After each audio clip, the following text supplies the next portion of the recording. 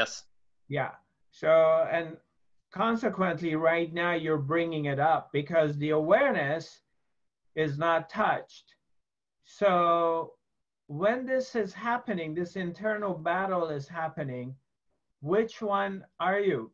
Are you the internal noises or you're the awareness of the internal noises?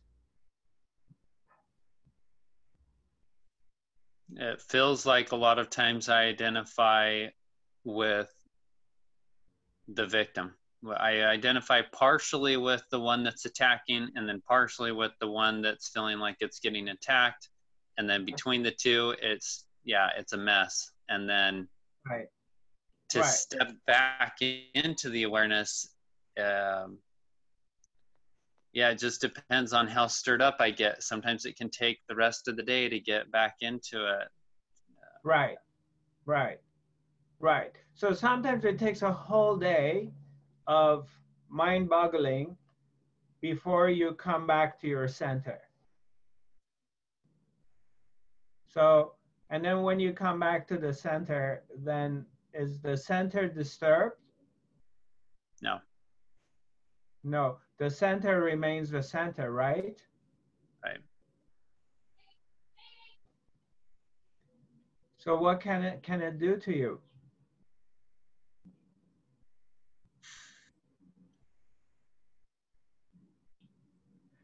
Okay, hold on.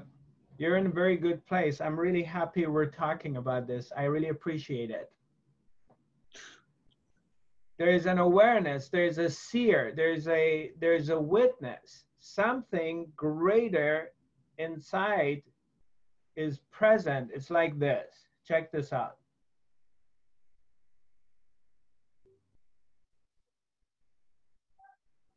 And these things are happening in front of it.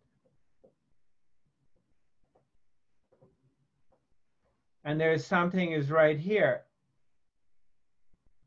This part is not having any judgments. It doesn't care.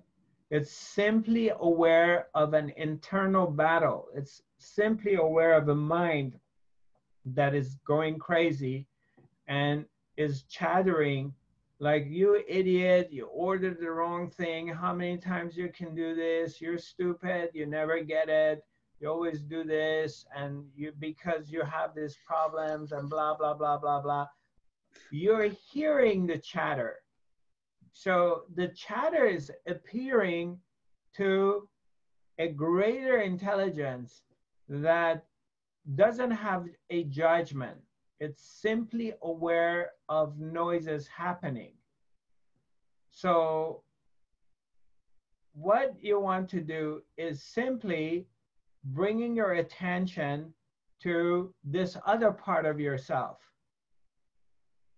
effortlessly by bringing your attention to the part which is aware of the chatter, but not the content of the chatter. Right. So every time you bring your attention to this part, then you recognize the truth of who you are. It's similar to the blue sky. Where do you live? What part of the world do you live? Hawaii. Hawaii. Okay, so you have a lot of nice sunny days. And unless there's the rainy season, correct? Yeah. So okay, so the blue sky, you have this beautiful blue sky, and then there's clouds come and the rainy season starts, or really a nasty dark cloud comes and it dumps and it's really raining like crazy. And then what happens? It does its thing for half an hour or two, and then what happens after? The storm goes away, correct? Correct. Yeah, it doesn't stay there all the time. So it rises, it happens, and then it goes away. And then when it goes away, what do you see when you're looking up in the assuming it's daytime and you're looking up in the sky after the storm goes away, what do you see? Blue sky. Blue sky. So how many times, how many of these storms throughout the time you lived in Hawaii have you seen? Hundreds. Hundreds. Has ever any of them been able to affect the color of sky? Does the sky No. ever say, oh, my feelings are hurt, I'm not going to be blue anymore, I'll be pink? Or because all these storms come and I have childhood traumas, now there's some kind of scratches on the sky. Does it?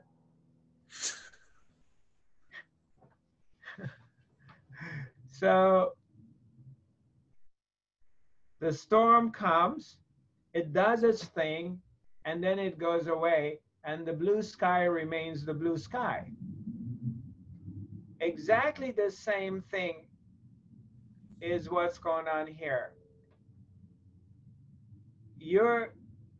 By bringing your attention on this other part of yourself, the real part of yourself, who's the witness, the one that is aware of this storm. The storm starts to happen, and your mind is going crazy. Most Just ask people, who is aware. And I've practiced that before. When things come up, shift into this awareness, like what is aware of all of this right now. And it feels like